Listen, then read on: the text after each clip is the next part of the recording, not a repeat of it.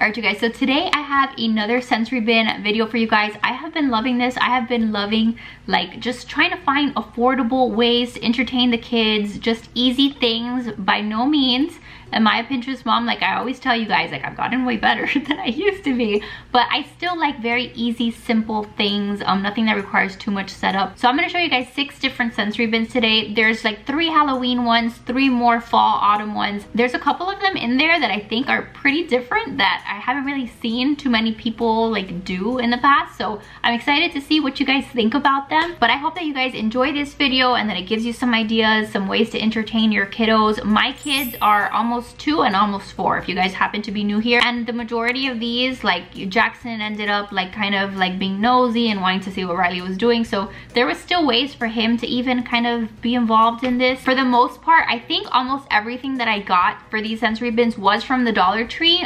There were a couple things that like I may have already had, but yeah, affordable stuff. So I'm gonna get right into it. If you guys missed the last sensory bin video that I did, I'll link it down below in the description box in case you guys need more ideas. But that's it for an intro. Let's get started. Let me show you guys what I made the kids. All right, so for this first one, I grabbed 2 bags of black beans. I actually had gotten these at Target, but I'm sure you can find them at Dollar Tree too. That's gonna be my filler. And then I also just found some other little things from Dollar Tree. These are like little skeleton bones, some cauldrons, some of like the little knickknacks that they use for Halloween stuffers and things like that. A ring pack of different bats and, you know, Halloween spooky stuff.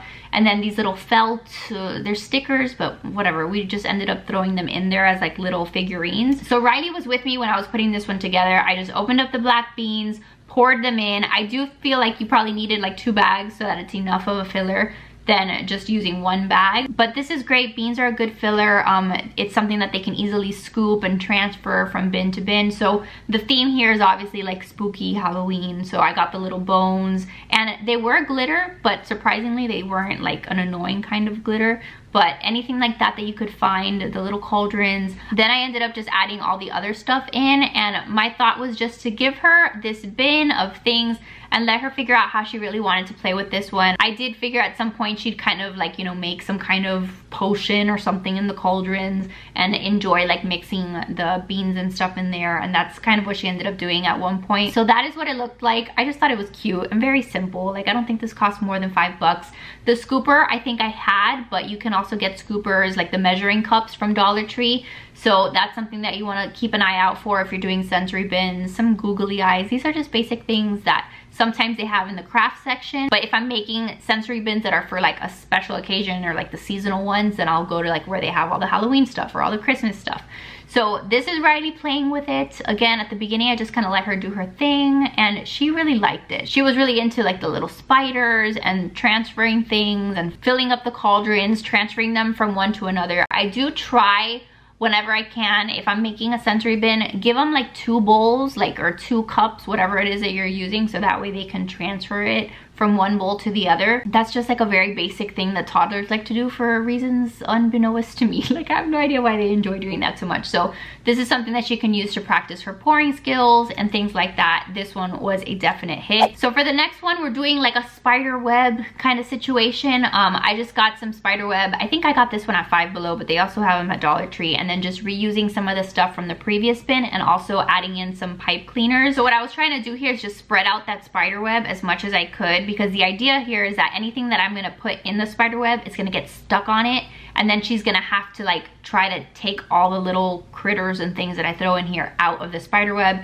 It's gonna be something that can help her with her fine motor skills and just keep her busy, you know, just something different that she doesn't see every day that will be fun and exciting. Even if it's for 10 minutes, it's still 10 minutes that I get to myself. So this is me trying here, okay? So I'm fluffing out the spider web, and then this one came with like a couple spiders, so there's already some spiders in there. Added some more of those spider rings and Halloween rings, and those were great because since they had like the little legs, it got really stuck in the spider web. And then I just threw in the other stuff. The pipe cleaners I wanted her to use because I figured she could just like make like little pumpkins or make little figurines. Like again, sometimes it's just about throwing some random crafty things in there, and you'll be surprised how they end up up using it. Like maybe she wanted to build a bridge with this, put the bats under the bridge, like who knows? Like sometimes that's part of the fun of seeing the sensory bins like come to life and seeing how your kids use them. So this is what the bin looked like. I gave her like the little tweezers and these scissors. They don't really cut, but they came from like her skeleton man that she has. If you guys follow my channel, see the vlogs.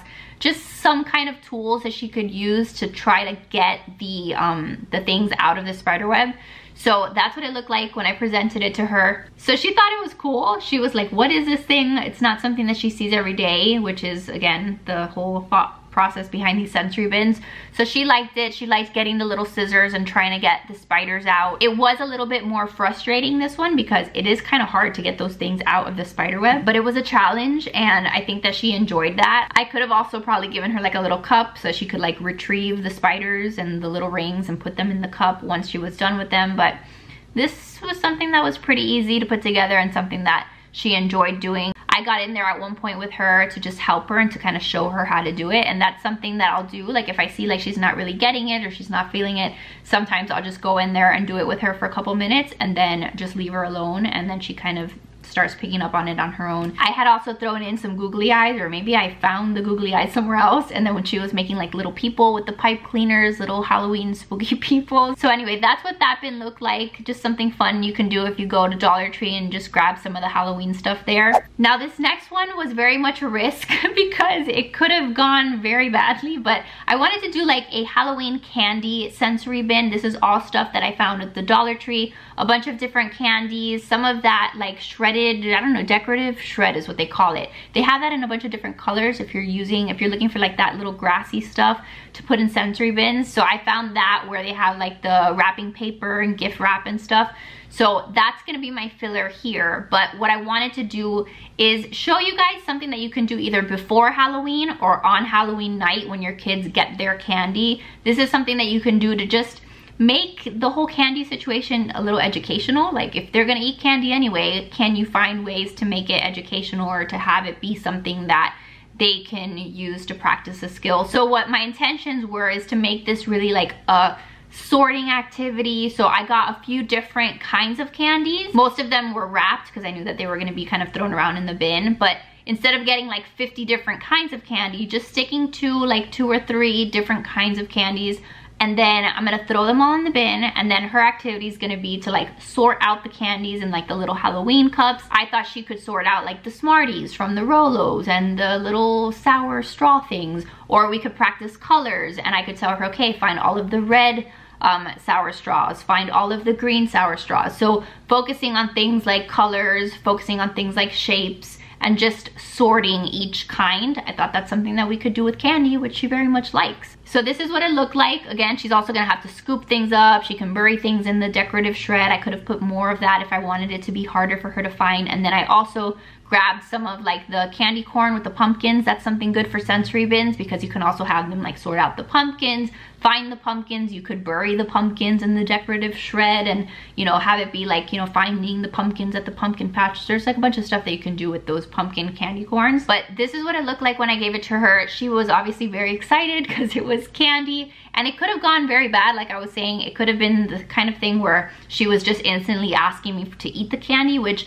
she did eat some candy, but I was honestly shocked by how little candy she ate when she was playing with this. Like I explained to her that we were doing an activity and I was just showing her again different ways to sort the candies and giving her instructions, and she enjoyed it. So here's her just like sorting out the different kinds and finding the chocolates, and we would talk about the chocolates. Like the chocolates had different facial expressions on it. I would ask her, you know, is this chocolate happy? Is this chocolate sad? Like I know it sounds ridiculous, but it's something that you can use stuff that they like and like everyday kind of stuff that she would normally have anyway and use it as an educational activity. So she spent a lot of time with this sensory bin just sorting and finding the candies, and then yes, at the end she asked me, you know, to eat some. Then with the candy corn, I had her sort out the different colored candy corn, like find all the ones with the brown bottom, find all the ones with the yellow bottom, and then sort out the real pumpkin candy corns. And it kept her entertained for a really long time. Here at this point, I was asking her to put together groups of 3.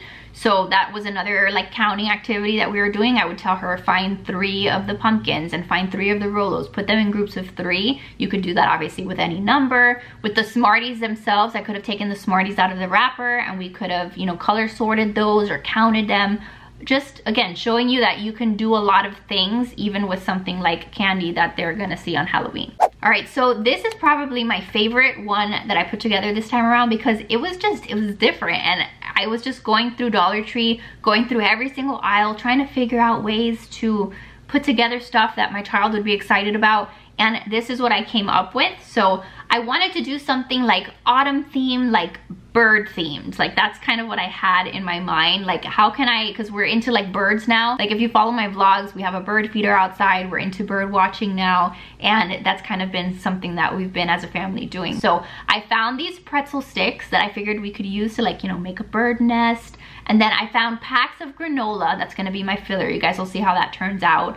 And then this little bird that they had in the crafting section, and this little house that they had in like where they sell all the stuff you can paint, some sunflower seeds, some measuring spoons for scoopers. But look how good the granola came out as a filler. Normally you'll see beans and rice and stuff, but this was something that I felt like went along with like the bird theme and something that is easy. Like each pack of the granola was $1. So this is gonna be my filler. It kind of looks like a bird, you know, like place like where a bird would live. I don't know, you guys, this is me just doing my best over here. And then I had this little wooden bowl that I had at home that I'm gonna end up putting the bird like seeds in, the little sunflower seeds. So I'm just arranging everything, trying to figure out how it best looks to present it to her. And I wasn't sure if she was gonna like it, you guys, but this ended up being one of her favorites. So I thought with the granola, maybe she could like pick out the different kinds of granola, you know, there's different pieces to it, or maybe it can just be like the bird's food, or I don't know. This is what I'm showing her so she can figure out what she wants to do with it, but I thought it looked pretty cute. So I poured the sunflower seeds in and I told her like, this is a bird's papa, this is a bird's food. I gave her a little scooper so she could feed the bird, and then in the granola I also put the little sticks, the little pretzel sticks that we could use to build a bird's nest. Again, see what she wanted to do with it. We could have also painted the house. I could have had that be an activity too if I wanted to at one point, because they sell a lot of these like little wooden things at the Dollar Tree that you can paint.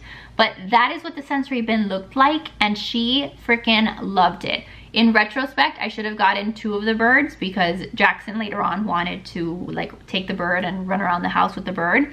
But she really liked it. It was the kind of thing that's like a sensory bin, but also pretend play, which I very much like. And you know, she had the little bird, she was in charge of feeding the bird. And then at one point she started putting like some of the granola and some of the foods like inside the bird house. So that was fun for her, practicing on those fine motor skills. She would take the bird and like pretend that the bird was eating. So I thought that that was really cute. Then at one point, like she wasn't so much playing with the stuff in the bin, so we took some of the materials out and just put them on the table, and I was showing her like how we were gonna make a little nest. And then she played with the stuff, like she took everything out, she took out the bird's food out, and then like she just started playing with it on the kitchen table, which is fine as long as, you know, we're containing the mess.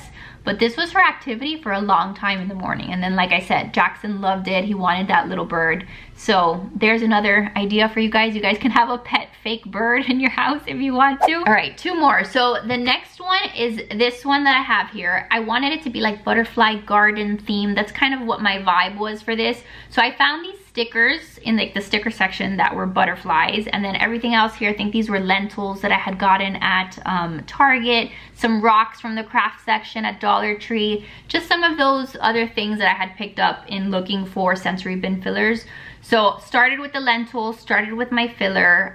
Again, I had gotten these at Target, but any kind of bean, like I think I've gotten pinto beans at Dollar Tree before, those probably would have worked. I just wanted something that looked like dirt, like something, you know, from the ground. I had also found these white rocks there in the floral section, I think is where I saw these, and I wanted to add these so that it was just a different element. Riley could just pick the rocks and find rocks and whatever, she could just do something with these rocks. So I added those to the corner and just made a little like butterfly garden. That's kind of what I was going for here. I was gonna open up the green moss that I had gotten from the flower section, but I decided not to after realizing what a gigantic mess I was gonna make. Like I can deal with a mess, but not that much, and I would totally recommend that you stay away from like that mossy stuff because it's not very good. So with the stickers, what I did is I cut them out so that they look like individual little butterflies. And because like the back was clear, like it wasn't that big of a deal that it wasn't like perfectly cut out, but they were kind of like 3D stickers. So the wings kind of stood out and it looked like a little pretend butterfly. So I thought that Riley would like that. I kind of had them standing up, and then that's what it looked like when it was done. So the butterflies were like standing there in the gravel and the rocks and stuff. And then I was just trying to figure out what else I could put in there. So I had gotten the sequins also in the crafting section, and I thought I could tell Riley that the sequins were like the butterfly food, and she could have fun just playing with the sequins, and we could even sort out the sequins because the sequins came in like a bunch of different colors, so we could do like a sorting activity that way too. But it could be the butterfly food and just something pretty that she could play with and look at. I also added like those little cubes that I had found somewhere there in the crafting section. I thought maybe she could make a little trail or a little house. She could stack them. I don't know, you guys. So this was a bin that I gave her, and this was another one of her favorites. I just love, like, every time that I gave her one of these sensory bins, like how excited she was, like just looking at her face, like it was always something new. And that's what it is about the sensory bins, you guys. Like, you don't have to go crazy. You don't have to worry about spending $1 million on them. It's just about the novelty, honestly, and the fact that they're doing something that they haven't seen before. So whether you fill it up with 500 things or you fill it up with 2 things, sometimes it's just about them seeing something different that gets them excited, something that they can touch in their hands and manipulate. That gets them excited. So for this one, we moved it to the floor because I knew Jackson was going to want to play with it too, and I didn't want him to like fall off the table, so I just moved it to the floor. And Jackson really liked this one too. He was grabbing the butterflies, he was grabbing the beans and stuff with the scooper. And again, just go to Dollar Tree and get 1 pack or 2 packs of the little measuring spoons and measuring cups, and each pack has like 3 or 4 or I don't know how many in the actual pack, and then you have one for each of the bins that you're gonna do. So you see here Riley's making like a little tower with the cubes. Obviously I'm still watching them because I don't want Jackson to put anything in his mouth. So again, if you have a little one that's gonna be eating things or putting things in their mouth, you obviously want to do this while you're around them to make sure that they don't eat something that they're not supposed to. But my kids are pretty good about that. Riley's never had any of those issues, and Jackson is definitely much better. But look at them, they're actually playing together nicely. This is like worth every penny, worth everything that I did in getting these ready. And then here at one point, Lightning McQueen found his way into the butterfly garden and was messing everything up, but that's what Jackson wanted to do. He wanted to bring his cars in there, and that's okay. It's okay if they decide, hey, let's bring something else that I already have into the sensory bin and, you know, make my new game with it. That's totally cool too. All right, you guys, and then the last one is this one that I made, just like an autumn floral, I don't know, some kind of an autumn little sensory bin here. Again, more of that decorative shred, but I got it in like a brown tone. I'm using some of the leftover pretzel sticks, some leaves also that I had found, and also clothespins. That's something new that I hadn't really used with Riley before, that I wanted her to practice a skill of like pinching stuff with the clothespins.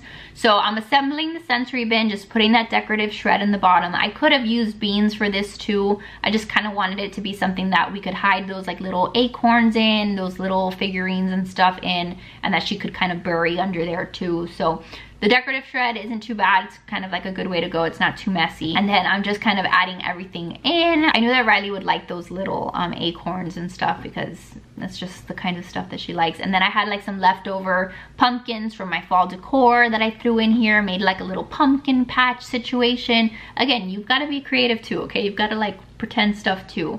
And then I had these flowers that I had found, but they were kind of like all stuck together. So what I did was just like cut off the stem. So I just had like the top of the flowers, and then we threw those in there, threw in the leaves too, and then I also added the clothespins and then some of the pretzel sticks, again, if she wanted to pretend that they were just sticks in the dirt. And then I also added in like a set of tongs, so that was gonna be like the thing that she manipulates the stuff with either the clothespins or the set of tongs. But you see, just something simple and cute for fall, something different that she could do. Again, you could definitely do color sorting activities and just sort out the different objects. You've got the leaves, you could match the leaves to the acorns. There's a bunch of stuff that, you know, you could do with this. So I gave it to Riley. First things first, she went straight for those the little acorns and stuff. and she really liked this one. At one point she laid out all of the leaves on the table, and then she went picking and finding each one of like the little acorns and putting them each on a leaf. So that's something she wanted to do. We could have done a bunch of counting activities here too.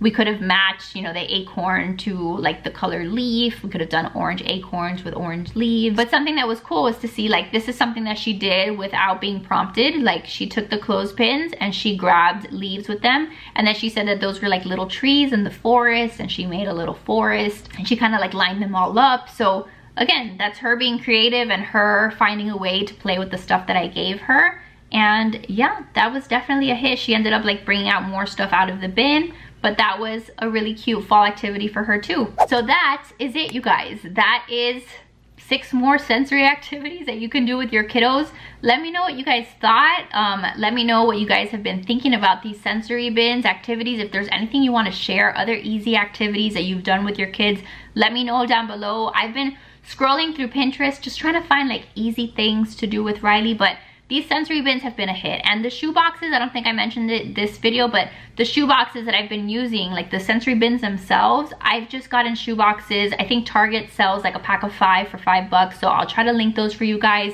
But remember that it doesn't have to be complicated, and you don't have to be buying your kids like $50 toys to entertain them. Like with this kind of stuff, I figured I'll make it. I'll spend what, like $5 on each bin, if that. Reuse some of the stuff too, right? So that makes it even less expensive. But if I spend $5 on a bin and they play with it once only, like, okay, well then it kept her entertained for a period of time, and like I didn't lose all that money. But the kids have loved it, and now we have literally like a stash of I don't know how many sensory bins there in the garage. And from time to time, like Jackson loves the one that I did last time. That was like the beans and like the construction cars. You guys remember when I shared that one with you guys? He loves it. So anytime that I open the garage door and he sees it, he points at it and he wants to play with it. So a lot of these you can just kind of leave assembled, and then, you know, as long as there's not like food and stuff that can go bad or attract rodents or whatever, a lot of these you can just kind of leave assembled, and you can play with them over and over again. So that's kind of what we do. But that is it. I hope you guys like this video. Let me know if you want to see more things like this, more toddler activities. I'll be happy to do it, because like now I'm a crafty Pinterest nerd, I guess that's my life now. So I love your freaking faces. Make sure to give this video a big thumbs up if you did enjoy it. Subscribe if you're new. I do a lot of motherhood videos, just sharing my crazy life with 2 toddlers here on the channel with you guys, and I'd love to have you here as part of the community. So that is it. Give it a thumbs up if you enjoyed it, subscribe if you're new, and I will see you guys in the next one. Bye guys.